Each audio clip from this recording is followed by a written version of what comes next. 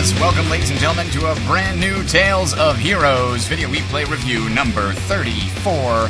This is going to be a very interesting replay review. We've got Langres here for you, and it's one of the new custom maps they added 1.6, and apparently it's a little bit overpowered. That's right, the map is overpowered. You heard me.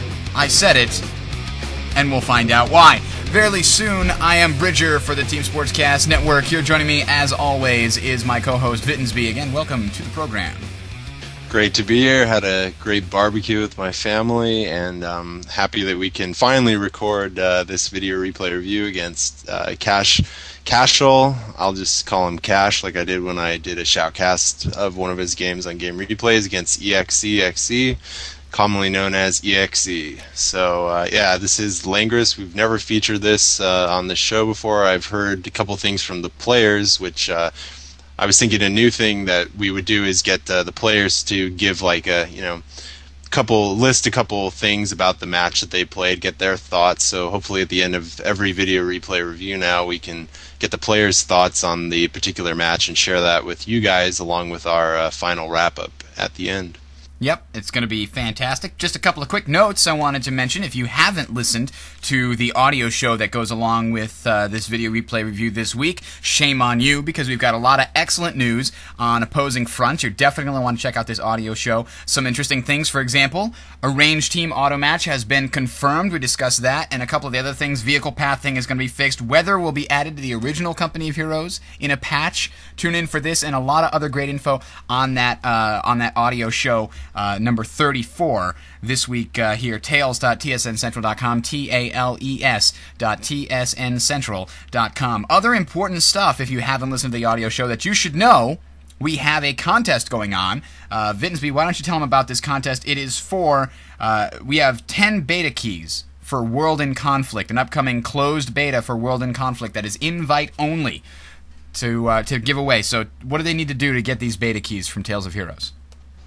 Well, they just have to basically answer 5 pretty easy questions that we put out there, a couple based on the game. The first one was what is just general name for certain abilities that you can use on either side, such as like napalm or nukes or artillery barrages, things like that. That's the first question. The second question is what are the 4 different roles that you can play? Like Bridger pointed out when he made the post, think like Company's doctrines in Company of Heroes. The third question was which is Bridger's favorite side to play as, or my favorite side to play as. And the fourth and fifth question were, so that one was only the fans I think would really know that, and that's what we're kind of arranging this for the fans. So. And then the fourth question was, as it's posted on the website, what was the fourth question, Bridger? Shame on you. Fourth question, would you be interested in a Tales of Conflict show, in a show for World in Conflict? And the last question is, would you subscribe to a Tales of Heroes subscription program if it gave you, for $5 a month, if it gave you an extra video replay review, iPod-type formats or other type formats that you wanted, access to all the older content, all the older Tales of Heroes stuff, and a few other things?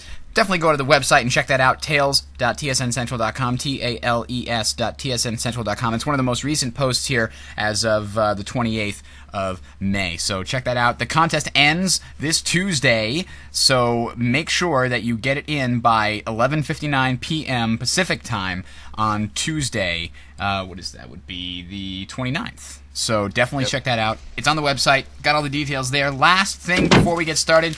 A little bit of errata. Well, one more thing I have to say about that. That was my way of passing it off to you, by the way.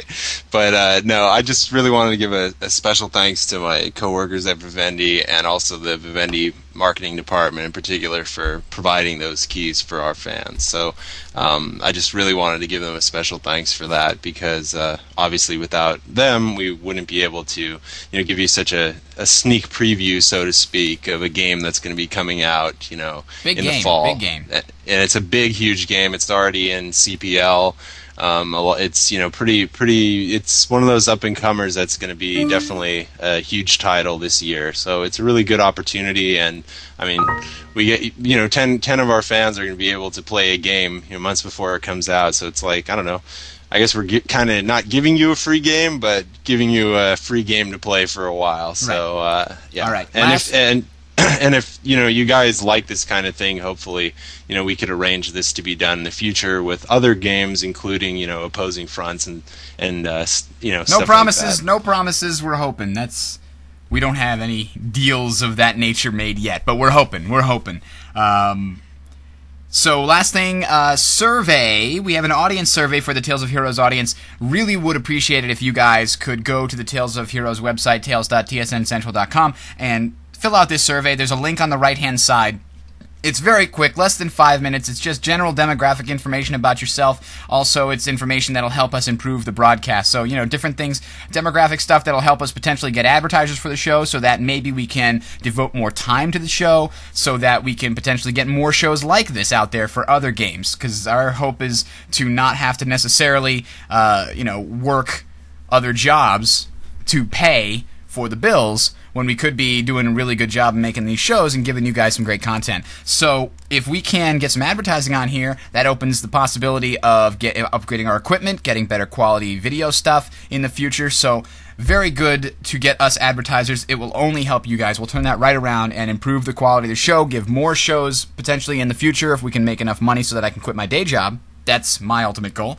So please do us a favor, head on over to the Tales the website and just fill out that survey. It takes less than 5 minutes, and other information on there like what do you like most about the show, what do you like least about the show will help us tailor the show in the future to you guys. And we've also made a deal to show you guys how much we appreciate it.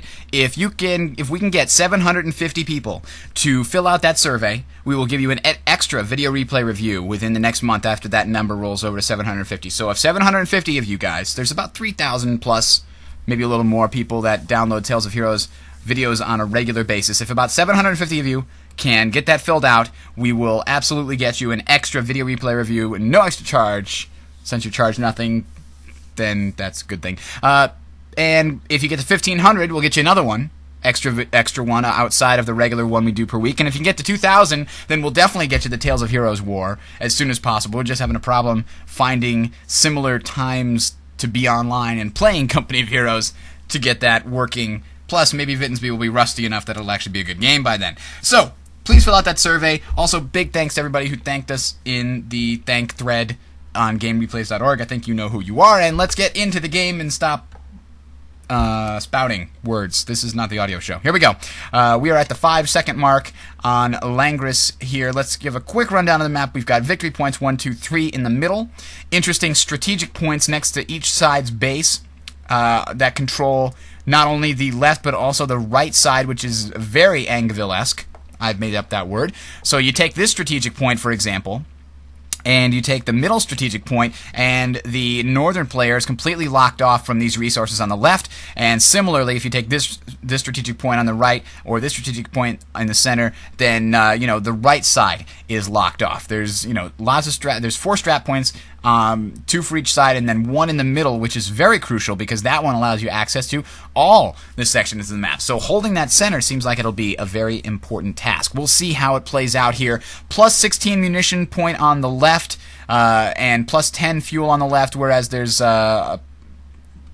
plus 10 fuels on the right. So it's a very interesting split, and I think we'll see the right being just about as important as the left, but we'll have to find out. I'm just going to get it started, Vittensby, then you can finish up with your thoughts on the map layout. We're here at the 5-second mark. 5, 4, 3, 2, 1, and go. All right, Vittensby, what do you think? How do you think this map's going to play out? Not entirely sure. Both of these players had never played on this map before, and I believe this was the second game that they had played out of 4, and they felt that this was the closest one out of the 4 games that they had played. I definitely think that the right side... Hold on just a second.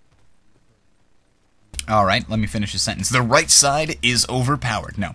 All right, so we got, it looks like, a standard barracks opening for the Allies, and we got a double Pioneer start for the Axis, and actually, No, we do have 2 engineers. I just can't see. That's all. For the allies as well. Following to see, looks like there's a +10 munitions point next to each player's main base and a +5 fuel point next to each player's main base, which is very similar to Angeville, actually. There's 2 +10 munitions points next to each player's base, so there's going to be a good flow of munitions on this map, regardless of map control, it looks like. And we're seeing somebody head for the +10 fuel on the right-hand side. And he's going to be able to connect that. All right, go ahead. It is very similar to Angeville. Sorry, I got interrupted there just for a second. Yeah, as you can see, there are +5 munitions, and +5 fuel and +10 munitions next to each player's base. The victory points are actually really close to each player's base. Now that I took a closer look at it, which is interesting. It seems like the middle point would be the most point of contention. It does have that Angeville feel to it, not only for the resources, but also that center road that kind of divides the map. There's also those all-important strat points, which you were talking about before the show. We do have a bike first opening, which we saw last.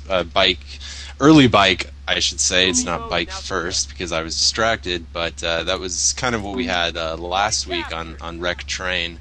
That made for some interesting dynamic. But one thing to note is the Volk squad that's capping the +10 munitions has built the sandbags there, and I've noticed a lot of good Axis players doing that recently before they cap a point, so that they can, take less damage while they're doing it.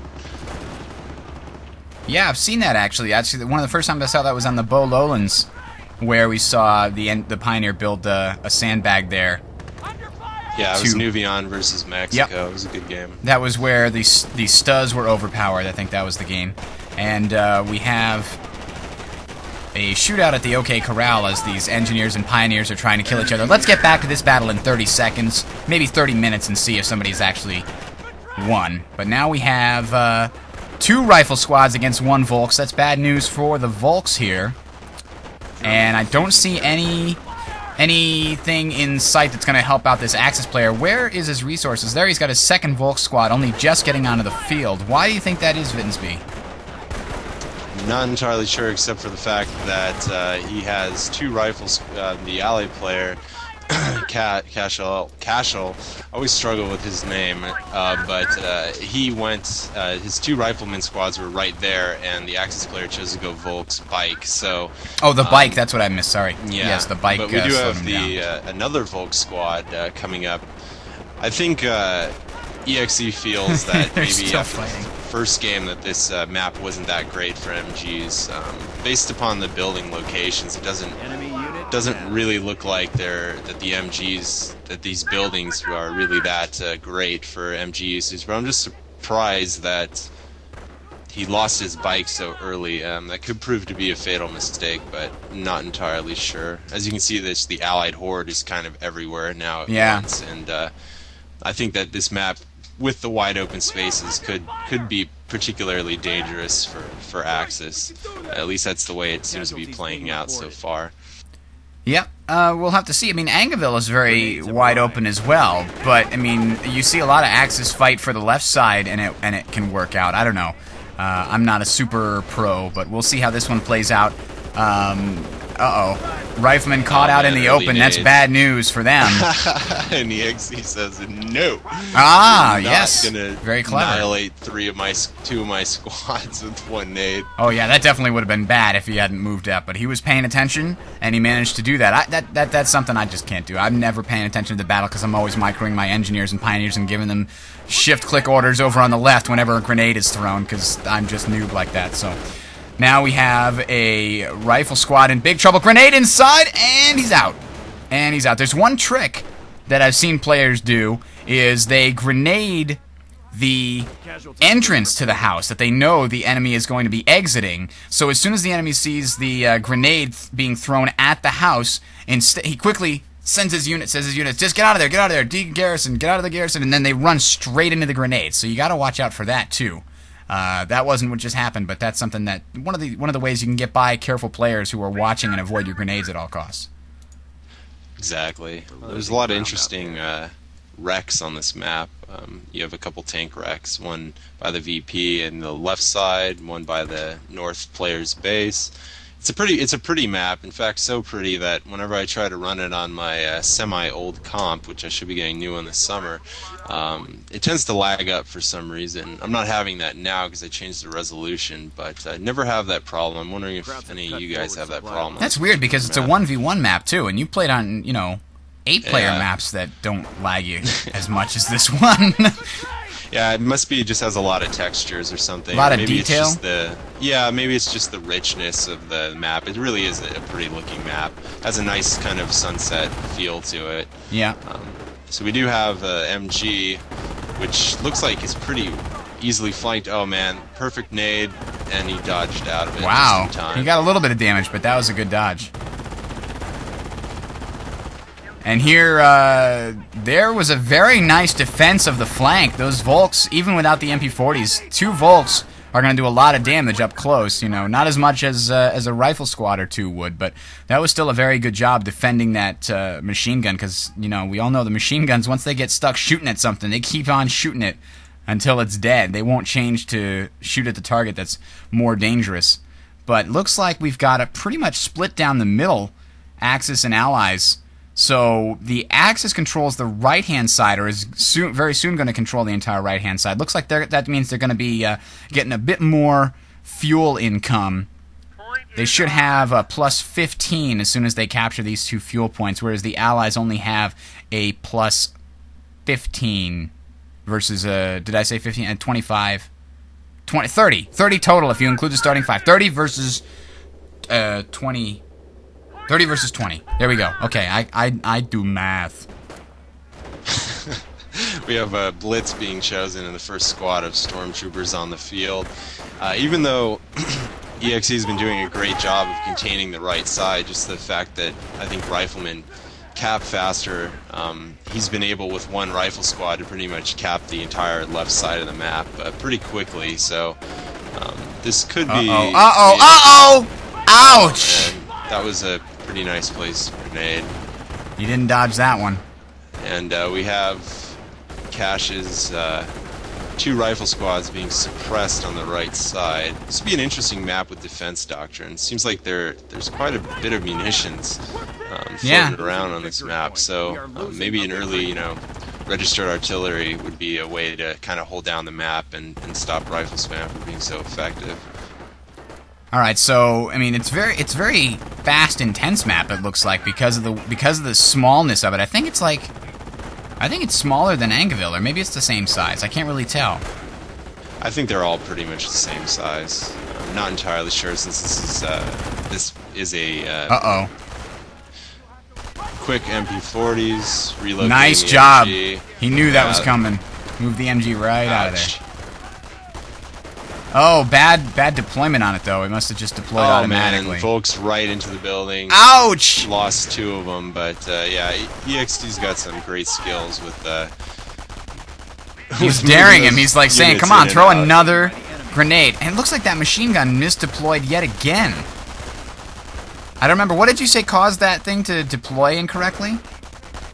No, I don't think it misdeployed. When he probably clicked to exit the building, it set up. No, and then he set it up again, and it didn't shoot, so he moved it into the building, I think. Not sure about that.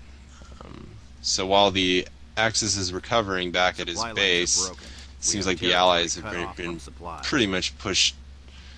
Well, I wouldn't say pushed off the map, but I think now it's the Allies' turn to kind of reinforce.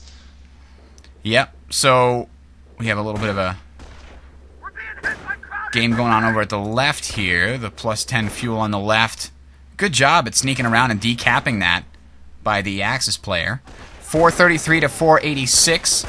Nobody's in control of the middle victory point, so the Axis player is winning by about 50 tickets. 53 tickets, points, whatever you want to call them.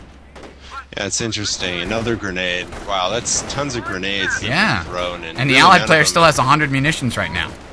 Yeah, and EXE's sitting around with 200. I'm surprised he hasn't upgraded any of his Volks. He had that 1 squad. I'm not sure if he's being overcautious about a quick quad. How much fuel do we have over on the 148, and I do not see any upgrades. Looks like he's got an engineer around waiting to build something. We just hit tier 3 over here, and he has 93 fuel, so he does have enough for an armored car, Puma, and Sturm Armory, but let's just see if he can hold out long enough to get that out. Oh man, that's a really brutal grenade for the most part. But I mean, it was pretty costly. He almost lost that entire squad, too. Oh yeah, no, this is bad. Yeah, now we got... He's going to be completely run off the map now. Ouch. Yep. Completely pulling back. Look at that rifle spam. I think he might have had a better chance with more than one machine gun there, so that he could cover the flank of that machine gun, because just that many rifle squads, just to me, it's just like asking to get more than one MG so that you can cover the flank of the other machine gun.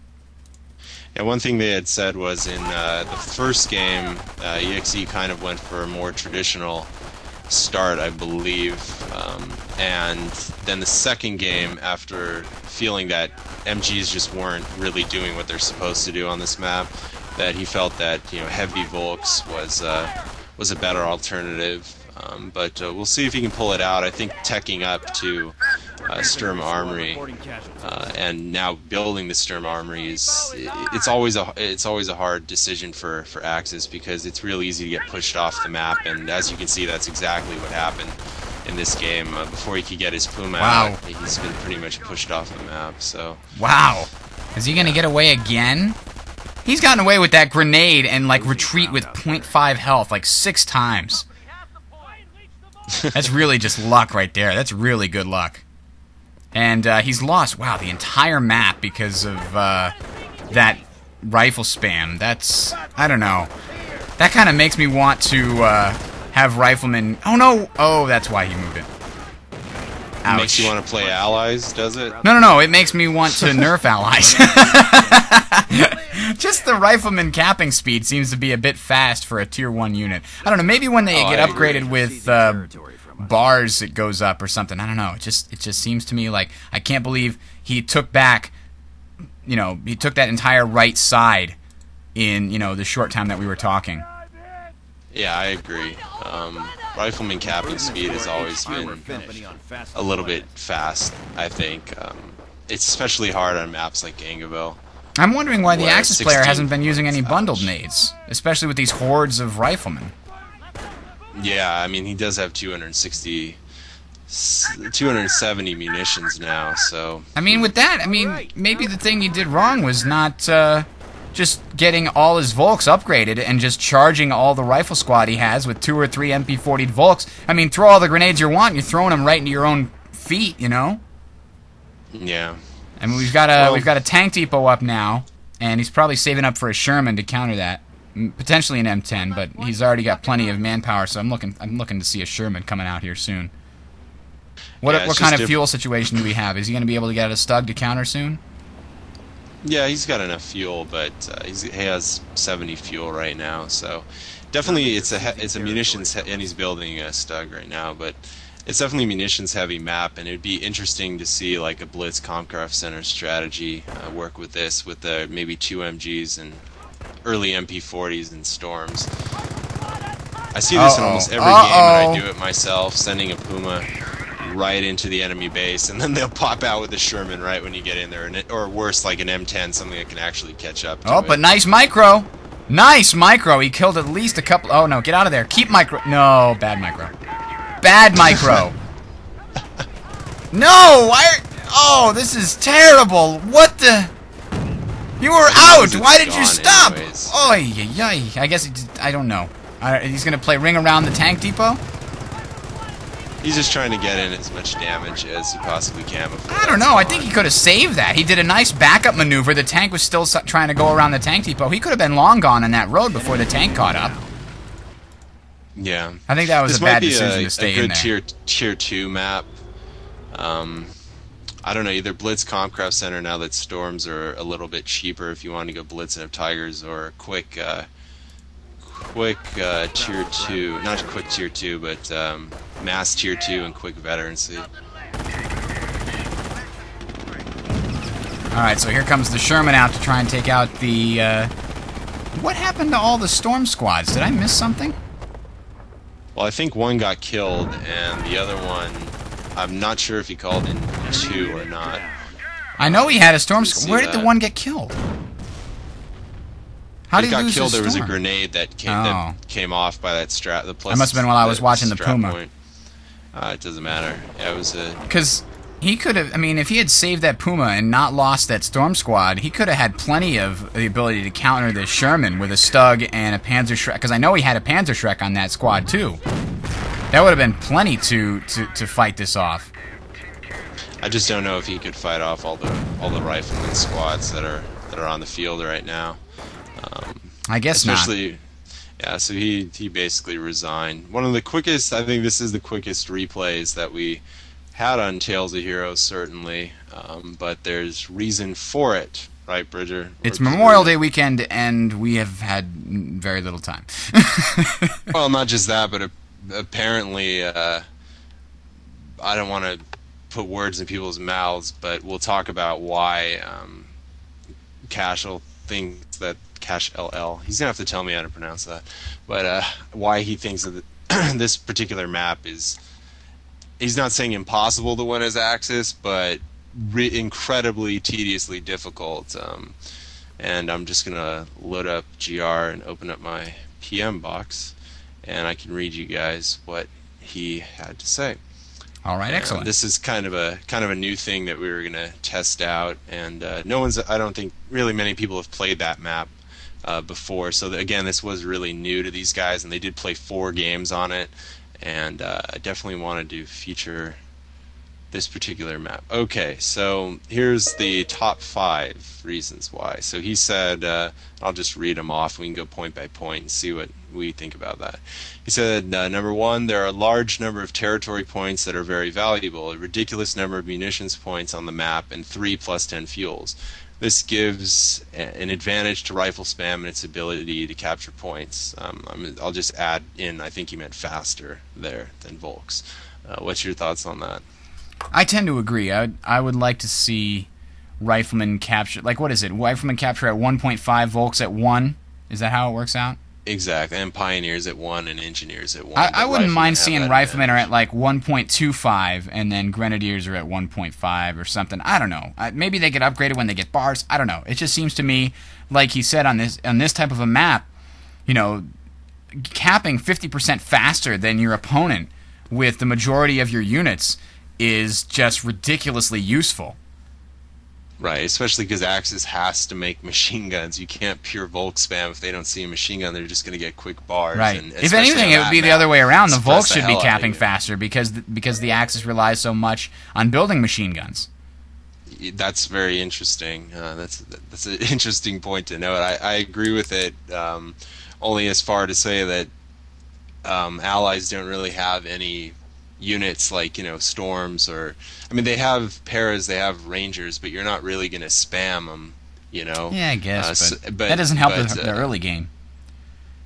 I know they maybe don't. When, they just maybe don't when have you upgrade a Grenadier Volks, unit that upgrade Volks with MP40s. That's one of the things they get. When you upgrade Volks with MP40s, they can cap as fast as Riflemen. I think that would be a great change. I agree. Yeah, that would be a really good All trade-off. Right. Or have Pioneer. Anyways, next one. 2, he writes, there are virtually 0 choke points on the map. It's incredibly open, with only a few fences to regulate movement. This makes MGs incredibly hard to position, which I'm assuming is why EXE, after playing the first game, did not want to really build machine guns. This makes MGs incredibly hard to position and very easy to flank. I would tend to agree with that. The 4th match, well, you know, we played... I mean, something that's always I thought about is that Volks have the ability to create choke points with barbed wire. So theoretically, you could position a machine gun and, you know, roll out barbed wire, you know, a long distance to prevent flanking, or at least force them to take a lot longer to flank around it. I don't know. That's always something that struck me as an option, but maybe there's just not enough time because you have to be capping all these points. Well, there's just never really enough time for that in a highly competitive match. I mean, to do a huge strip of barbed wire, and then now that wire cutters are free, I just don't know. And then you don't have a point capped because of that, or even maybe 2 points capped because of that. It'd be interesting to experiment. I know we'll definitely feature another match on the show on this particular map, just to continue on with his second point. The fourth match we played, EXE built only Volks after recognizing this, and he said that he was able to beat him by going just in atypical bars first. When I realized this, was what he was using, and I tend to agree with that. And with the amount of munitions that's on that map, I mean, suppression fire would just be so brutal. If they're going to go mass Volks, I think you always need two MGs regardless, just covering each other if you want to hold a position. Maybe EXE was being over ambitious, trying to, because these guys had never really played the map before, trying to hold, maybe both sides. Maybe this is a both sides, split sides kind of thing like happens on Ingeville, but there is no particular one strat point to cut off. Especially because you could do you could do that on Ingeville too. But you know what I'm saying, that it's maybe it's supposed to be played a little bit differently, but going Volks first is all Volks I think is definitely a mistake. Yeah, I think there was a lot of mistakes by the Axis player that could have changed the outcome of this battle drastically. The bike dying too early was a big problem, and a lot of luck in the Allies getting away, throwing a grenade at the last second, blowing up like 4 guys, and then hitting the retreat button and escaping with like 0.5 health. If, even half the number of squads that did that, had been killed instead of making it all the way back, we would have seen a vastly different mid-game when the Allied player would have had to rebuild those squads entirely instead of getting them back for a third of the cost or what have you. I agree. There was a lot of times where those riflemen escaped with 2% health or something like that, and the early bike loss was definitely hard. That's not to say the Axis player played poorly, because those were some really good dancing around the grenades. No, EXE is really, really good. You could see right there, like you just mentioned. He dodged every one of those grenades except for I think one of them. So he was definitely playing, I think, one of his better games. But I just think that I think Allies will always have somewhat of an advantage if you do a matchup where Axis both players don't really know the map that well, just because rifleman capping speed and should I build riflemen or what was that again? Oh yeah, more riflemen. Wait, should I mix in a jeep? Do I need a jeep? What is there to choose from? Where Axis have, should I get a bike? Should I get a Volk? Should I get mass snipers? Mass sniper is always the way to go, guys. On an open map where the enemy can charge directly at you, snipers are your best friend. He said the third point was there are only he said like 2 buildings, but I know what he meant, that there's only a few buildings on this on the map, and although one of them is in a great place for MGs, I think he was talking about that building that was kept on suppressing those riflemen by the plus 10 munitions points. It's incredibly easy to flank, and I tend to agree. Just looking at the layout of that, I don't really think any of the MG placements were really all that great and all that hard to flank or get around the buildings. But you never know. An MG in a building protected by 2 Volk squads, that's with MP40s, that's pretty hard to take down. And certainly if EXE was good enough to get the MG and the Volks in and out, maybe you could maybe you could do something about that in the future. But it definitely seems like I think even a small surrounding of that building, at least from the south, with on the left and the right and maybe on the bottom as well, with you'd have to get the range perfect, but maybe just far enough out from the house to prevent somebody from getting close enough to throw grenades. I think that would be very interesting to experiment with in, putting, just far enough away in a small radius around the house, the direction the enemy is going to come from, just so that if he wants to throw a grenade, he has to go all the way around the house, which is really going to open him up to being attacked by, MP40 Volks if he's trying to run that far. So I kind of want to experiment with that. I want to see if that would be effective on a map like this where there is so few choke points, where, if you put a machine gun in that house, what if you put 2 machine guns in that house? Does that make it so the second machine gun might shoot at another unit, or will they just both target one? It's too risky any way you look at it to put 2 machine guns in one house, but what was I going to say? I think the saving grace about Angeville is for Axis is that there's a huge hedgerow in the middle that divides the map, and there's really only 3 ways to get through the hedgerow, at least initially, until Tigers and Pershings roll out. And that's why, you know, you can do things like go to the left side of Angeville, but on this it's just completely wide open. There's some hedges, but they don't seem to block too much. Yeah, I would like to see maybe those hedges continued a little bit more, and maybe that would help to to balance the map a little bit for Axis. That'd be interesting. All right, anything else that he pointed out? Yeah, just 2 more quick points. The fourth one was the amount of munitions on the map make it very easy for allies to spam early abilities like nades or suppression fire without even caring. I mean, as we saw in that game, there was at least 10 grenades there. I'd still point out that MP40s would be very easy to spam as well, but which gives them a significant advantage before Axis even have the opportunity to use things like Panzer Shreks or MP40s. So, I mean, because you got to tech up to tier 2, and yeah, you got to go squad down. If the guy chooses to get bars, then I mean that's that. But it does. But I mean, teching up to get grenades or bars costs more than teching up to tier 2 for Axis. True, but I just don't know. Maybe not grenades. I haven't done the exact numbers how long it takes to upgrade, you know, BARs compared to tier 2. But I'm sure tier 2 takes probably a little bit longer. But and also, you know, you have to upgrade the MP40s, which is kind of instant.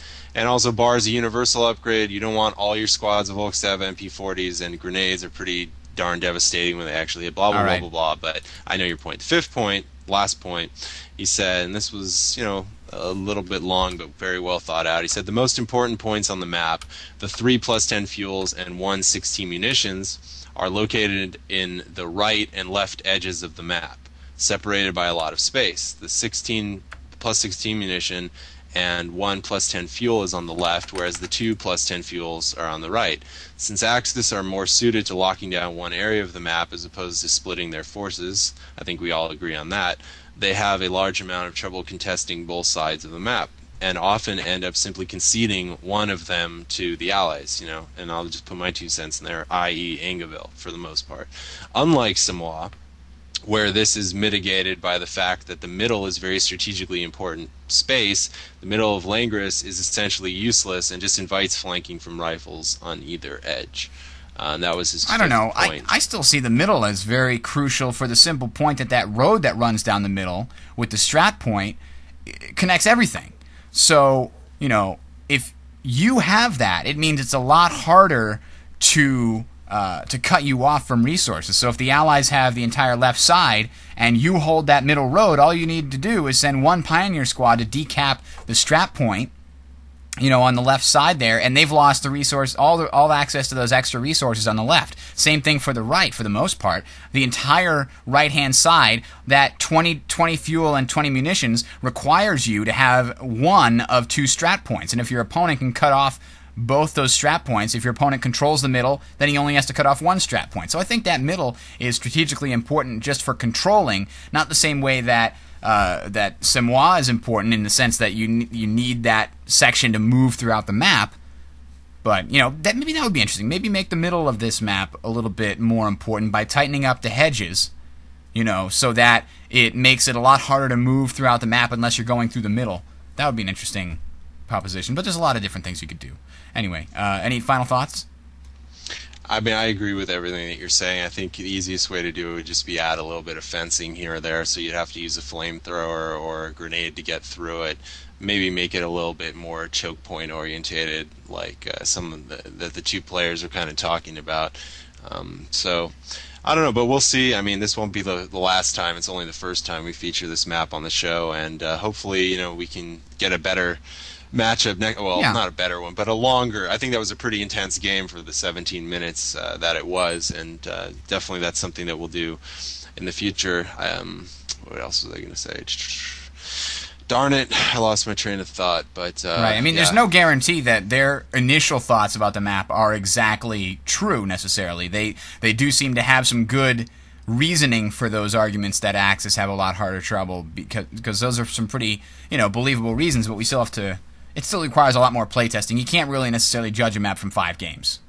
No, I agree. I think one of the early strategies on Poe Lowlands was to go wire off that fence, the break in the in the bottom right-hand corner of the map, and then people were like, oh, rush the 16 munitions, and also, people used to build really early bunkers on that, and then you stop seeing that. So I think as people play this map more, which is maybe why some of these maps, maybe not this one, or maybe, one of the 3 that they included in 1.6, should be an automatcher, like we were talking about when we first saw it, that they should add, 1 a month, so people can get used to it, and that would be a good way to have more maps before opposing fronts. Last thing to note is just, these guys played 4 matches. I think maybe they even played 5 for the show. It's really difficult to get a really great match for the show every week. And, sometimes I'll go and chat and, talk to the players and be like, can you play? And then they'll send me an email saying, we played 5 of them and we just couldn't get a good match. So then I'll have to go back and chat and get 2 other... I mean, one time it was 8 different people had to play for the show. So... it's really hard to get a really outstanding match, and I think you guys know that, but I just wanted to stress, and I wanted to thank these guys for taking, about 2 hours of their time this weekend in order to do this on, holiday weekend. Oh, yeah, absolutely. So big thanks out to them. Big thanks out to everybody who's tuned in to watch our show here. I think that's going to just about wrap it up. Don't forget, you can really help us out if you go over and take the listener survey, the audience survey at tales.tsncentral.com, tales.tsncentral.com. On the right-hand side, you'll see the link to the audience survey. It takes less than 5 minutes. Don't answer any questions you don't want to. Just fill it out as much as you feel comfortable with, and we'd really appreciate it if we get a lot of those, 750 to be exact. You'll get an extra video replay review absolutely free of charge. Check out that contest for the beta keys for World in Conflict, and don't forget to send us feedback, talesof@tsncentral.com, TALESOF@tsncentral.com. Send us your feedback. What do you like? What do you not like? Questions for the show, comments, criticisms, whatever. We like to get it all. We do read every single email that comes in. I just like to stress that. Every single email that comes in, we read every single one of them. We just don't have time anymore to respond to the large quantity of emails that are coming in. We appreciate every single one we get. Thank you guys so much. Send us your video replay review, potentially replays. That was a convoluted sentence. That makes no sense. Send us your replays that you might want to have in a video replay review. There we go. So that's about it. I am Bridger for Vittensby. Tuning in next week would be awesome.